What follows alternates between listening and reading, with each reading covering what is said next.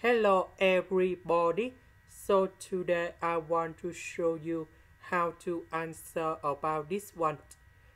In this situation, I will show you the website to calculate about the bond yield to maturity.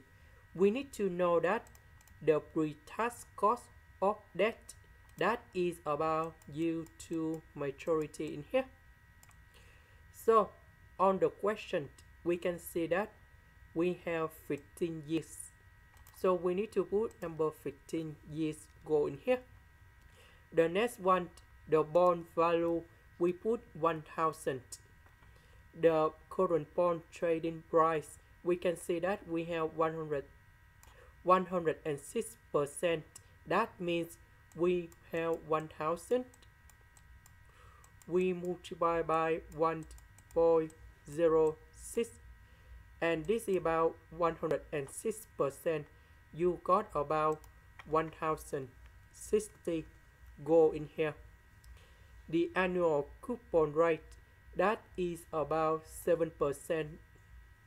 We put number 7 go in here. The question that is about semi-annual, that is about twice a year, and then we put in here, and then we go down, and you will have about this value in here. So we need to select about the first one, that is about 6.37, because the question that is about 2 decimal places. So we put 6.37. About after tax cost of debt, we have 6.37. We multiply by 1 minus the tax rate 24%,